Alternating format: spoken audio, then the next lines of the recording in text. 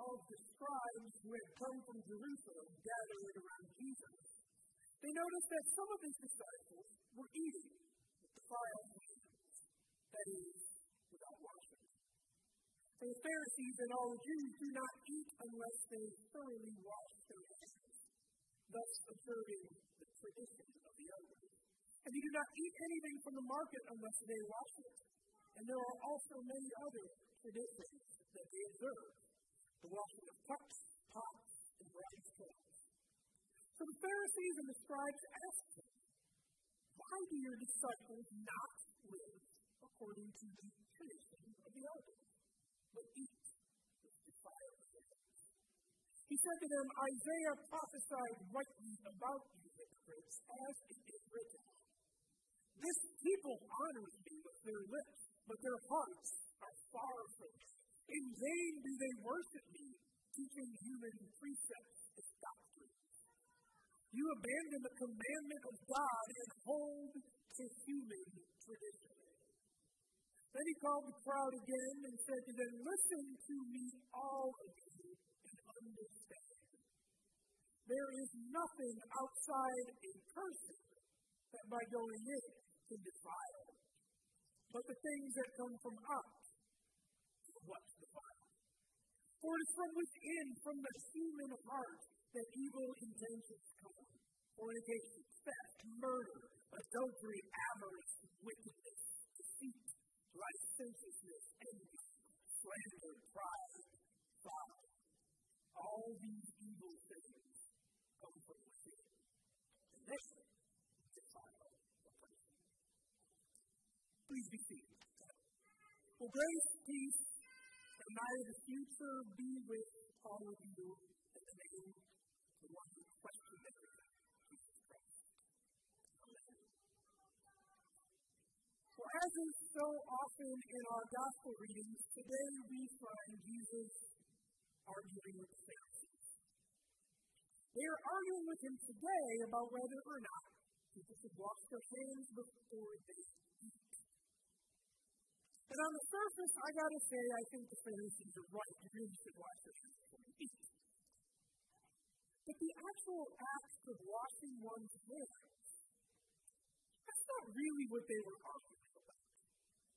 Because often when we are arguing or when we get upset, we use something trivial as a pretext. And the real reason that we're angry or arguing is something completely different. Something that is bubbling just beneath the surface. For example, recently I got a little bit upset at my son. I went into the freezer, I got out my ice cream. I scooped a giant, big, awesome dish of Blue Moon into a bowl. I went over to our silverware drawer, I opened it up. No spoons. So I went downstairs and I yelled at him about having all the spoons because he had them. Now, was I arguing about spoons? Not really. I was frustrated that he has a messy room. I was frustrated that he doesn't bring his dirty dishes back to the kitchen. And because of that, we're always looking for things like silverware. But realistically, beneath even that layer of the real stuff, there was a third layer of what was really bugging me, and that was I was not eating my ice cream as I really wanted to. Today's story finds Jesus, we think, in Galilee. A group of Pharisees have arrived up from Jerusalem, and they see that some of the disciples have not ritually cleaned their hands before they start to eat. So confronting Jesus, they ask him, why do your disciples not live according to the tradition of the elders, but eat defiled hands? What we have here coming from the Pharisees is the time-honored argument of, but we've always done it that way. Does that sound familiar? I mean, we've all heard somebody use that excuse. Like it or not, sometimes, oftentimes, we use it ourselves. When somebody asks why we want to change a tradition or we want to try something new, a lot of the pushback comes from the perspective of, but we've always done it this way. Look around you here. Trinity Lutheran Church has been here for 171 years, we have a lot of traditions. I mean, we're Lutheran, for God's sake. Tradition is something that we identify with. I wouldn't be a Lutheran if I didn't have a love of tradition. But sometimes we can get a little stuck in those traditions. And the traditions themselves can actually hold us back. Now, us modern Christians really like to scold the Pharisees as being too hung up on their traditions. But when we look into a mirror, we have to admit that sometimes maybe we act just a little like that. What's interesting to me about this whole discussion with the Pharisees is that traditions are not the law. There is no law in the Bible that mandates that the Israelites wash before they eat.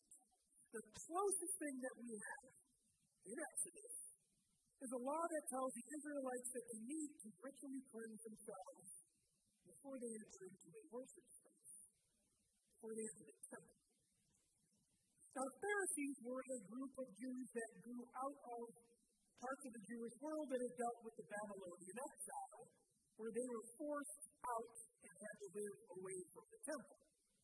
These exiled Jews then began to worship at home because that was the only place they could. And very similar to us nowadays, and in places all across the world, not even across Christianity, worship tends to get joined with a shared meal. And washing before eating became conflated with washing before worship. And that, my friends, is how traditions are born. So after hearing the Pharisees' complaints, Jesus responds and he cites Isaiah 29:13. He uses a slightly different translation. These people draw near to me, and with their mouth and with their lips honor me, but they've removed their heart from me. And their fear of me is nothing but a commandment of men, which is something that they were taught. Jesus then dunked on these Pharisees, telling them that all evil things come from within, and it's those things that really defile a person. Jesus tells us that sin comes from within, not something we do or don't do. Now, to be clear, Jesus is not discounting the Pharisees. He's not discounting the Pharisees' traditions, and he is not discounting the law. He is not saying we should throw those things away. But he is questioning their motivation. Are they following their traditions in order to glorify God? Or are they just doing it to make themselves look holy from other people? Or what is most likely, are they doing it because they've always done it that way? The argument that is underneath the hand-washing argument is this: do they even know why they are doing it anymore? Or is it just something that they do? In the Hebrew Bible, the purpose of the law and the commandments from God were set out so they could be a guide for us on how to love one another. The laws were put in place to provide a template for how we treat each other, so that everybody can get along, and then, by extension, the world will be glorified through God's good works and kind acts, which are provided to our hands. Unfortunately, these particular Pharisees used their power and their knowledge of the rules to condemn and shame people, which really misses the whole point. The traditions of the Pharisees were dependent on the state of the heart. I mean, you can do all of the right things, all of the so-called right things. You guys can come here every single Sunday. You can tithe. You can say the creed. You can make the sign of the cross at all the right places. You can kneel at the altar. If you're up here, you can wear an alb. And those are all wonderful things to do. But if you're not feeling it in your heart, if the Holy Spirit isn't at work through those actions, at best, those are just incomplete. The Pharisees here say they didn't wash. Their perspective was, we always wash. We always have. And we always will. We've always done it this way. But the reality is that they're wrong. That's not true. It's just the only way that they have done it in their collective memory. That tradition was born from their time in exile. It did not exist before that moment.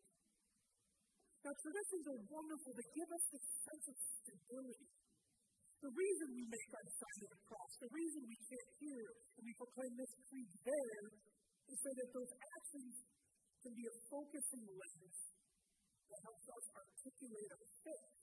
And then through those actions, we are brought closer to God.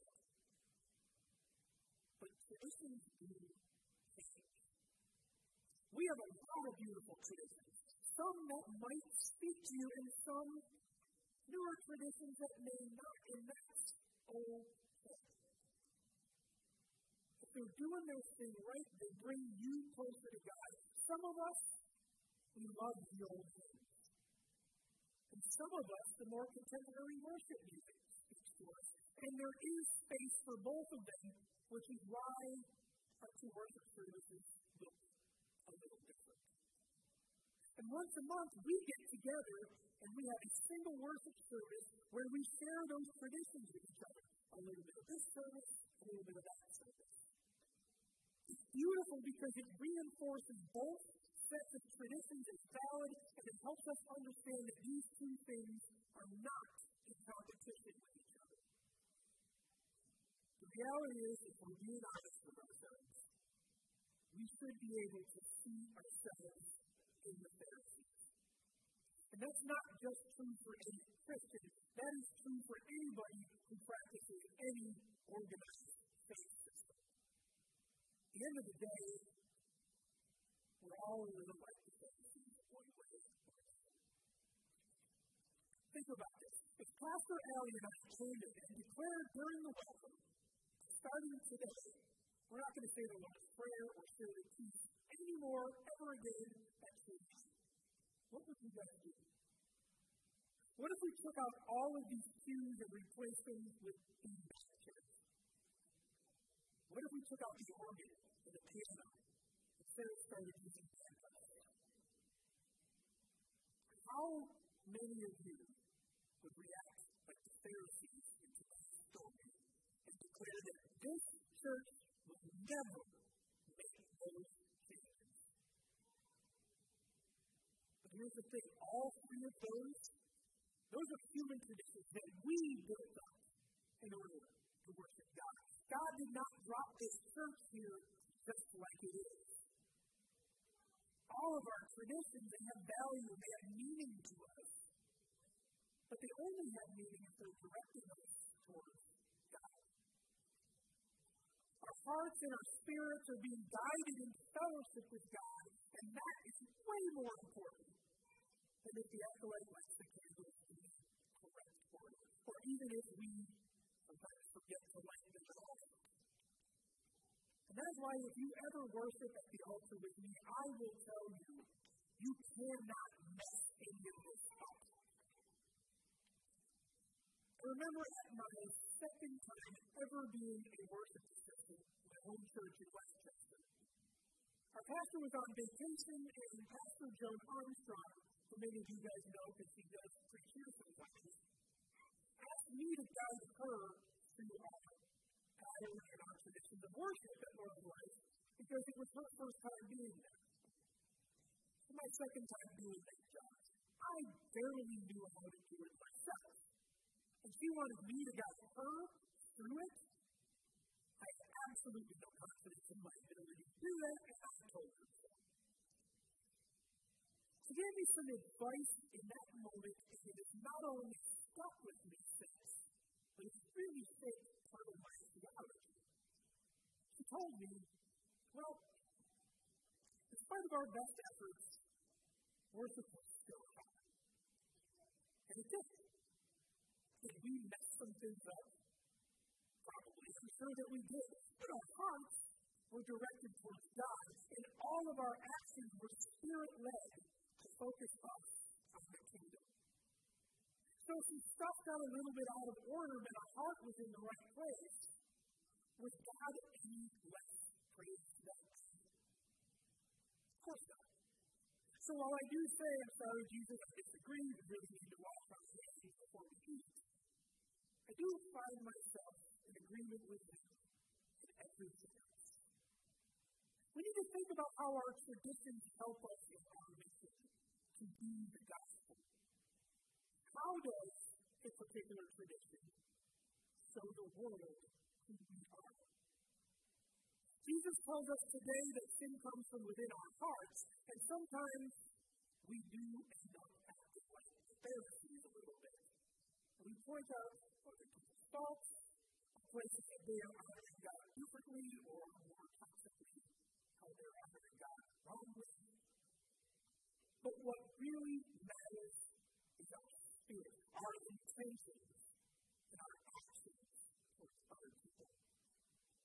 We should always be aware of how we feel and act, and we really need to ask ourselves, how is this glorifying God and spreading God's word? Because that is the step that makes us a little less like Pharisees. We all make mistakes, we all mess up, and that's human nature. We all sin, and that's okay. Because we have Jesus with us to help us, guide us, to walk with us, so that we can continue this mission, using our time-honored traditions to show God's good works. We're also making room for some new works every once in a while. 2 weeks from now, September 17th, will be the 24th anniversary of the first breakout service here at Trinity. In 2000, Pastor Tim was brave enough to ask questions about Trinity's traditions, and he was bold enough to ask the community to adopt. We're 24 years on from that moment, and I cannot imagine Trinity not having this service. It's still Trinity, it's still Lutheran, it's still Christian, and it honors God every bit as our early morning service. Trinity Lutheran Church shows the world that we can have our traditions, but still be bold enough to try something new. That's why I love this place. And I love this community, and I love each and every one of the people that make it up. So may God bless you. May God keep you in grace, and may Jesus inspire each and every one of us to honor our traditions, but hold the future in our hands. So that way we can go and spread the gospel. So that way we can go and be